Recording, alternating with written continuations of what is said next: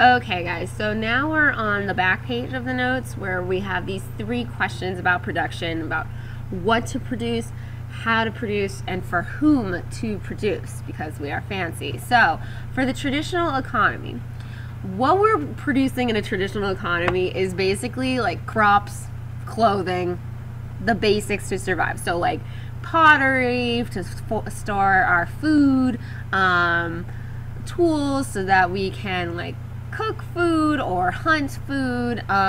It's basically just the bare minimum, okay? We're not going for like, oh, a sweet iPod or something, or like iPhone. We're not trying to make that in a traditional economy. It's just about what is really needed to survive. So the how to produce is basically like, how are we making this happen? How are we getting these products out there? So the way that we do this in a traditional economy is basically farmers and families. So we have farmers who are growing the food. We have families who are either raising livestock or hunting for food, who are tending their kids and stuff and making sure that like we get water and all that. So that it's very simple in the traditional economy. So the way that for whom to produce is like, who are we making this for? Are we making things so that we can sell it in, you know, New York City on the market? Not really. We're just making it more for a small village. So for our, remember, it's about your families or your ethnic group. So an ethnic group is people who've been like living in the same area for generations. Okay, so traditional economy, it's pretty basic. So then we're moving on to the command economy. So what we produce is what the government says. Okay, the government needs it, your mother country needs it, so you better make that happen, or else bad things might happen to you. You don't question the mother country, you do it. So how you produce it is by the government factory or farm workers. So these people are all employed by the government, and they are all told to be there, to be working in one position or another. And so remember, like in a command economy, it's militaristic, and then it's all about keeping that military functioning. So we need weapons to keep the military functioning.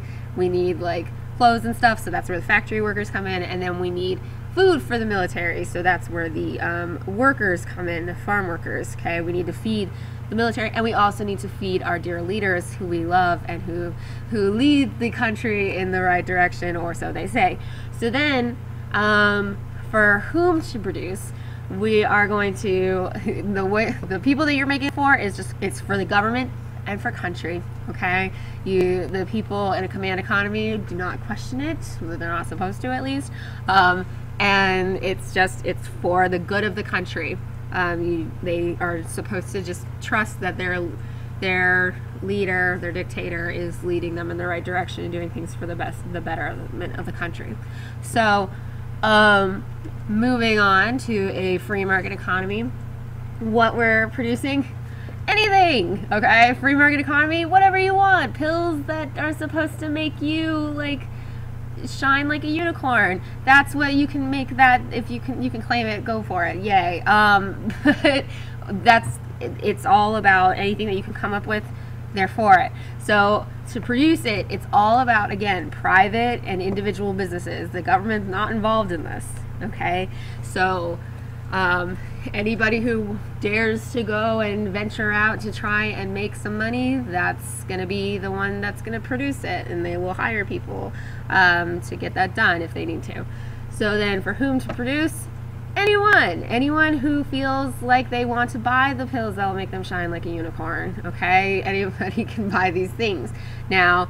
So there's no government guideline saying like, oh, you know, you have to be 18 to get the unicorn pills or something. It's whatever. Okay, free market economy. The private individual decides. The private individual knows best. Okay, and then in a mixed economy, what we produce is anything as long as it's legal. So we're not going to have things that are dangerous. to people. Like there are products that, like, okay, so our we used to have these little chocolate things, like candies that were, it was like shaped like a ball, and on the inside there'd be like little candies on the inside.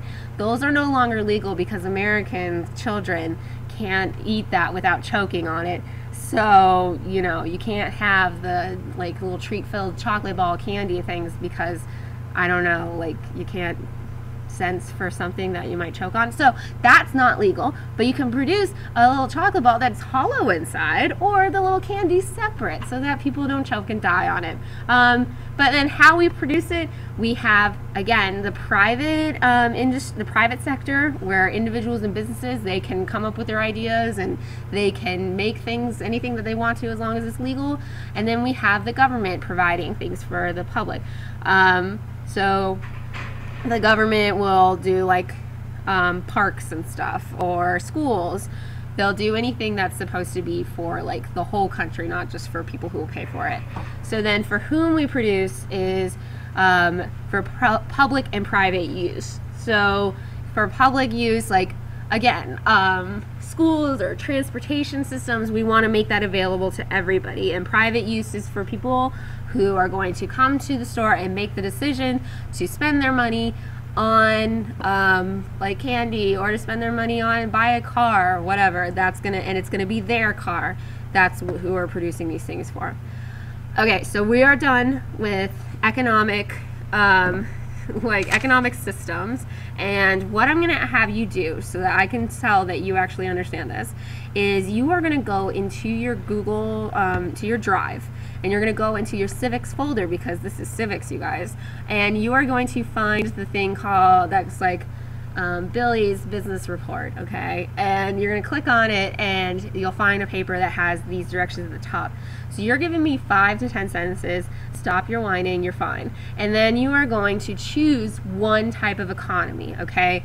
So you can pick, like, you can be like, oh, I'm gonna talk about command economy, because I think that would be like I could get more into talking about that, whatever. But you're writing in it, and then you are picking a business that would be likely to appear in your chosen economy. So if you pick traditional economy, you're not going to be like, oh, I'm a factory worker, because they don't have factories in traditional economies, okay? So explain why it would be likely to appear in that economy. So if you're talking about something for like a, you know, like a farm or something, why would that be in a command economy? And then you're describing this business in the first person, and so that means like you're talking as if you're experiencing this. You're using your imagination to write. Like, it's a creative writing assignment, you guys. So you're doing like, what are some good parts of your job? What are some struggles that your business has to deal with? And the last part, the most important part that I care about the most, is that you tell me your opinion on this. I don't care if you don't match up with my opinion of this. I try to keep my stuff not biased, but there are some things I can't hide my bias for or against anyway. So you're going to judge the economy that your business is operating under. So you don't need to judge all 4 of them, just judge the one that you're choosing to talk about, and tell me if you like it, and tell me why you like it or why you don't like it, okay? So pretty straightforward. If you have any questions, let me know. Just raise your hand and I'll come and help you out with this, but it's pretty simple, so have fun. I can't wait to read what you do.